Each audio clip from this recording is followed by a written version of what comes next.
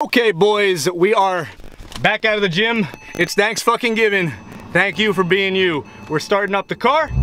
It started. I'm bringing a cashier's check, actually a deposit, to my real estate agent, Vince. Some of you have seen him on the last, one of the last videos where we've made an offer and we're closing in like 5 days on one of the penthouses.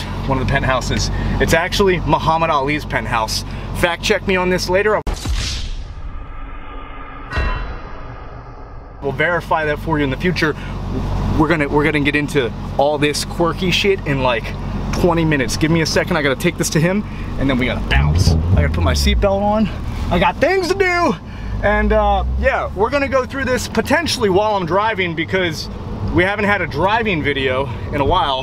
Mainly just a walk around. Some of this stuff I do need to walk around the vehicle, but it's no worry, my friends. We can take care of it.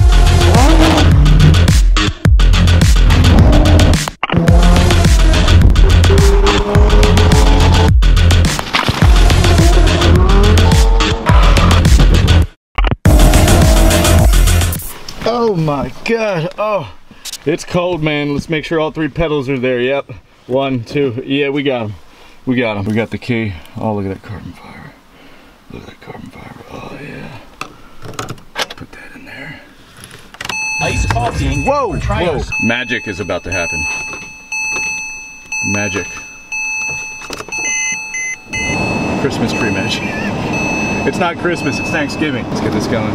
Check your oil level. Mine's actually super high. It's because I'm kind of on a slant. Let's go! Yeah, baby. Just so you're aware, because I'm well aware that people are probably going to be commenting about the Christmas tree that you just saw. I daily drive my cars. I have an OBD, a diagnostic tool I plug right in, and I can clear all that stuff. There's just small things. I mean, you shouldn't just clear things if you have one of those. I'm not encouraging that or endorsing that. You should get problems fixed. This car doesn't have any problems. It's just small stuff due to the wheels coming off and the exhaust and blah, blah, blah, blah. Side note, the exhaust I don't actually think is causing the check engine light for the O2 spacers.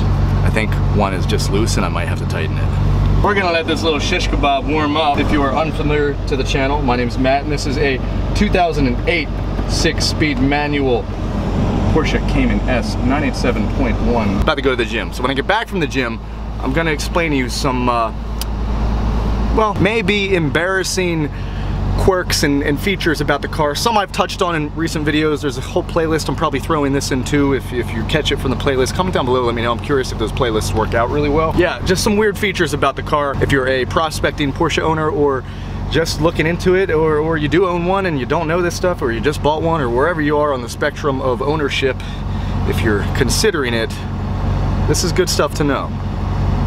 Yeah.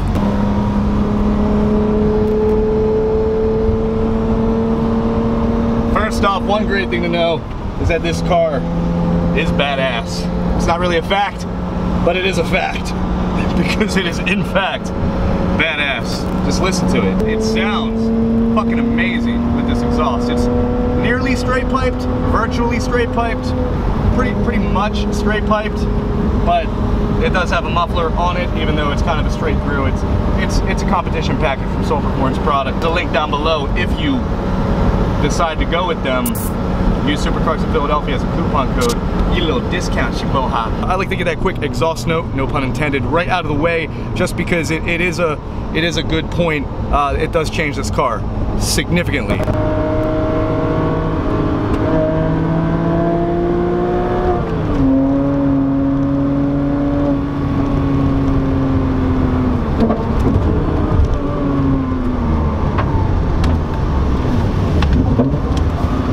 How y'all doing? You guys having a good Thanksgiving?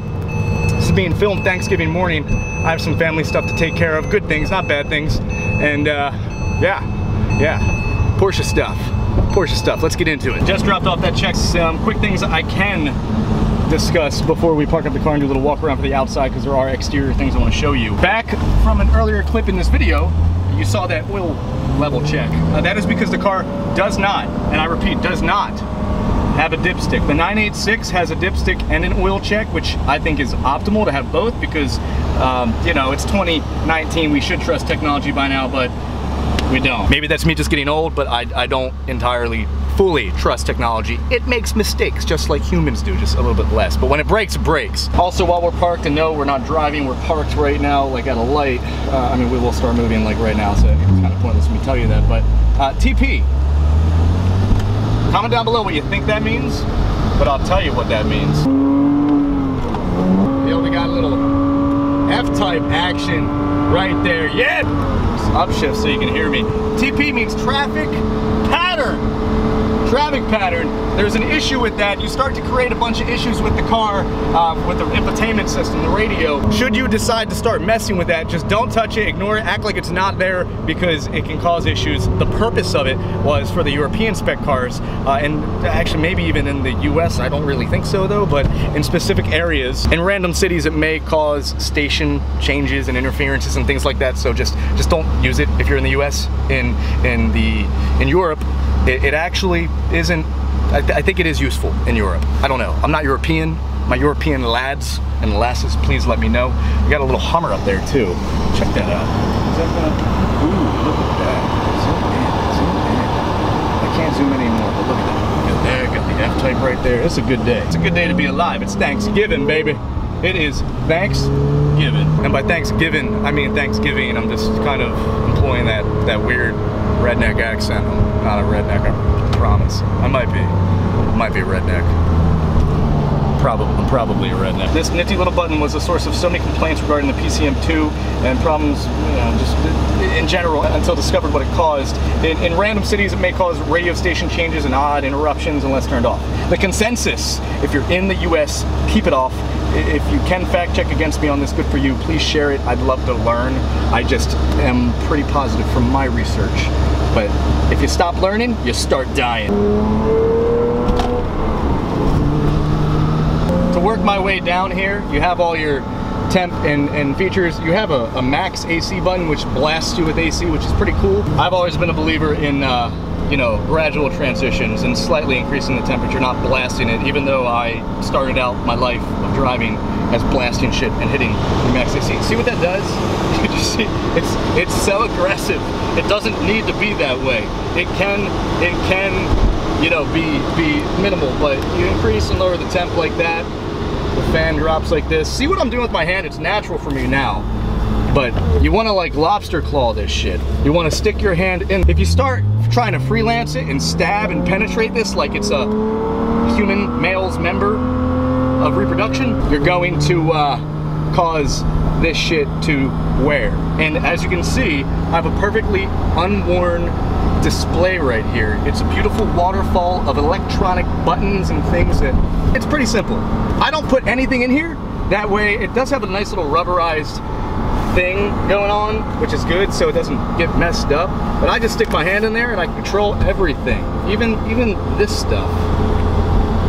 You know, even the volume and all that stuff through there with my thumb. This is the part where some people, keyboard warriors, want to comment and say all nasty stuff to me about I'm an idiot and that's stupid, but you don't know until you own it, and then you're like, wow, Matt, that was a really good tip. Thank you. So, all my Porsche owners out there, my Cayman 987 or Boxster, it's the same thing for that interface. Let me know. Let me know if you don't do that and change it. Just try it out for a week. I bet you it becomes a habit. I bet you like it more. Just throwing that out there. Next subject or topic, whatever. Next point. Bullet. Yeah, this expected to break. It looks like somebody fucking broke it before I had it. I just got to replace it. I actually have a working one in my other 987, so I'm probably just going to swap them out. But this is a cup holder. Check that out. Fucking Germans. Oh my god. It really is cool. And you don't even have to close it. It won't break if you do that. It closes itself. It's got its own safety within the safety. It's just beautiful. You also have central locking in here too. And that'll lead us to the next point, which will bring us out of the car because we're gonna look at the key. But yeah, central locking, just like a BMW. Watch out. I've seen that break. Not on my car, on other people's cars. Just be gentle with shit, dude. Just be gentle, don't be rough. This is a Porsche. It can handle the abuse, but it doesn't mean it needs the abuse. And honestly, it can't handle the abuse after a certain point. Like anything, if you're rough on stuff you're gonna destroy it. So do not destroy it, mate.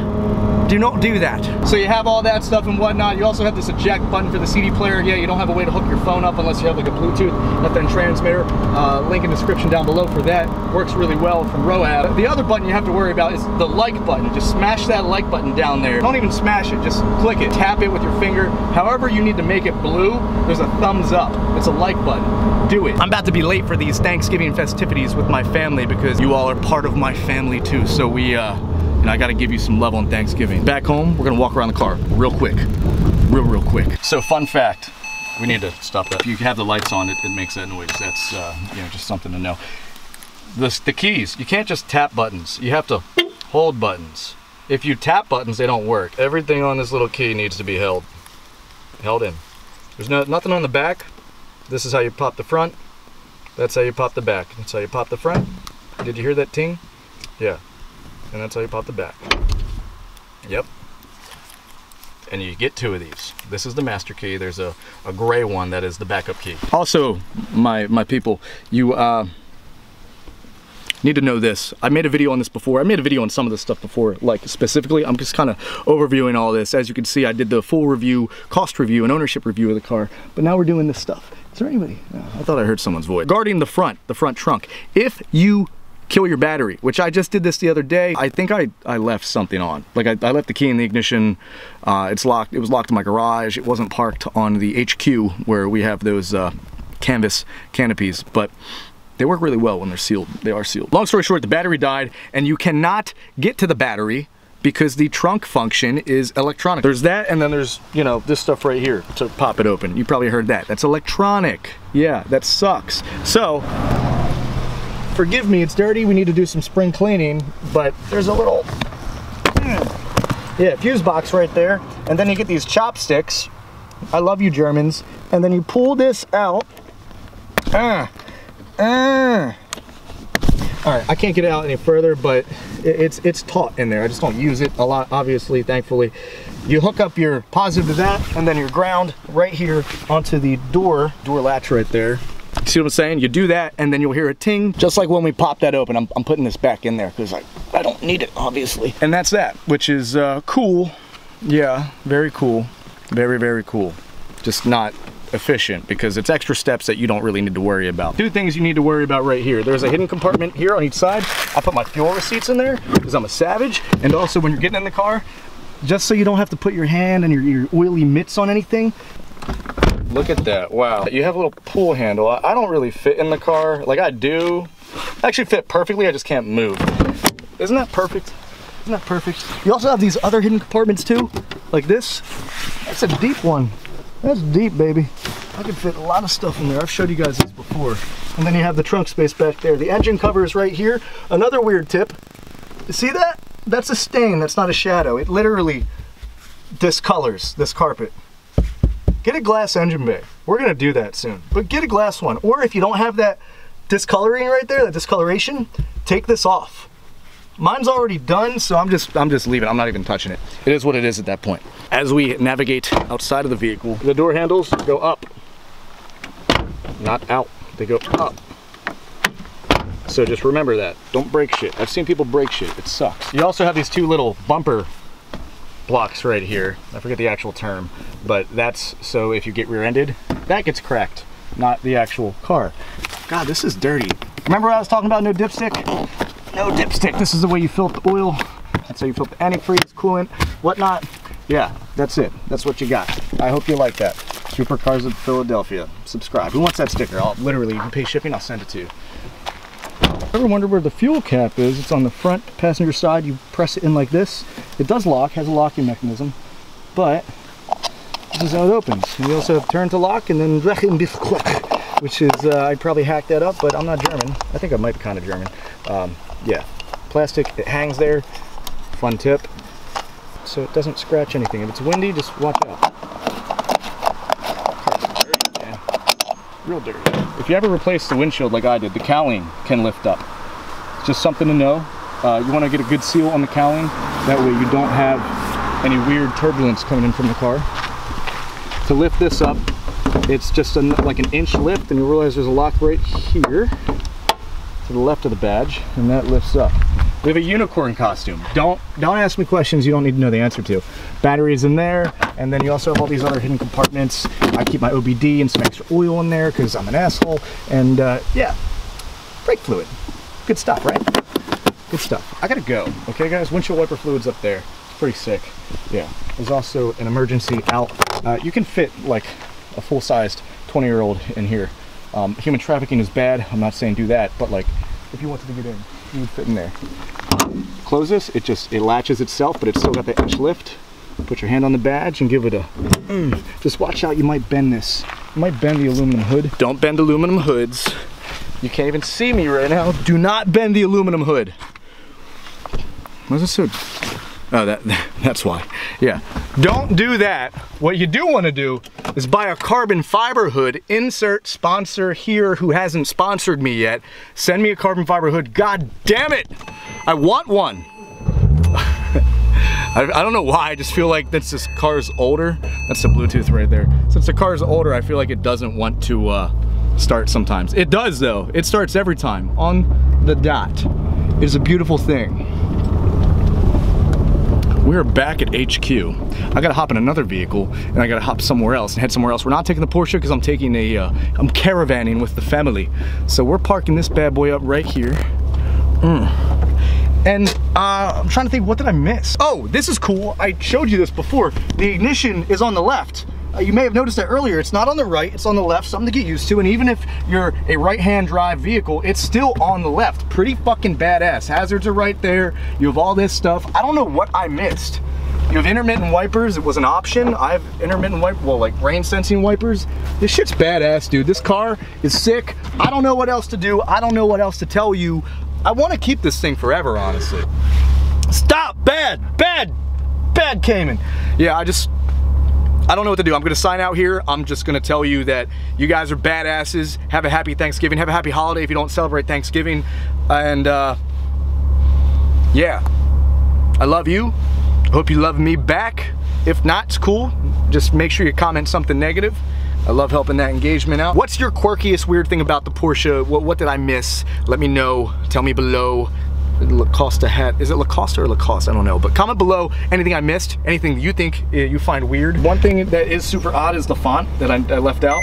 The font's super freaky. I let my car cool down for about 1 to 2 minutes after I drive too, even though I did just shut it off to do it. But that was like an extenuating circumstance. I want to get red seat belts. I've been waiting too long to not do it, and I haven't done it, and I need to do it. And I got stuff ready to install and ready to show y'all. I can't wait. I can't wait. Tell your friends to subscribe.